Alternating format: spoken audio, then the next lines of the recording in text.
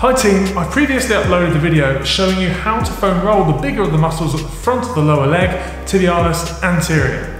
Today I want to show you a simple but effective drill for strengthening this important muscle. First of all, let's take a look at the muscle itself. Tibialis Anterior is found just to the outside of the tibia, which is the bone you can feel running down the front of your shin. It starts at the top and outside of the tibia and runs downwards with its tendon crossing the ankle obliquely from outside to in.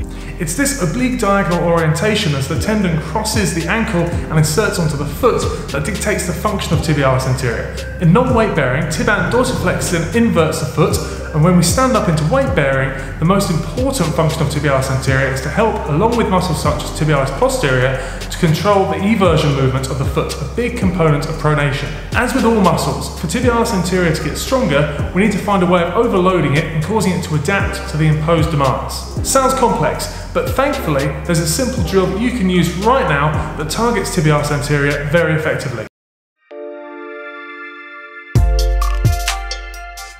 Standing barefoot, actively pull up your toes and feet towards your shins and rock your weight backwards gently so that you're balancing on your heels.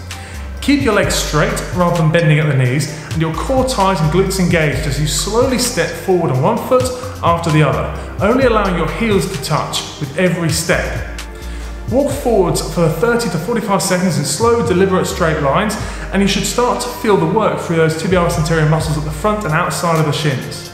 As with any new exercise, play it safe and work on a less is more approach to begin with, as some runners may well find this exercise highlights a significant weakness.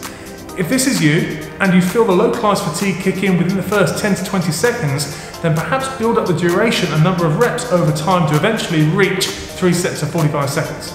In my experience, runners with weakness in tibialis anterior often have a history of shin splints or plantar fasciitis, just to name a couple of common running injuries of the lower leg. Of course, it's hard to identify cause and effect, but it's a great drill to work on.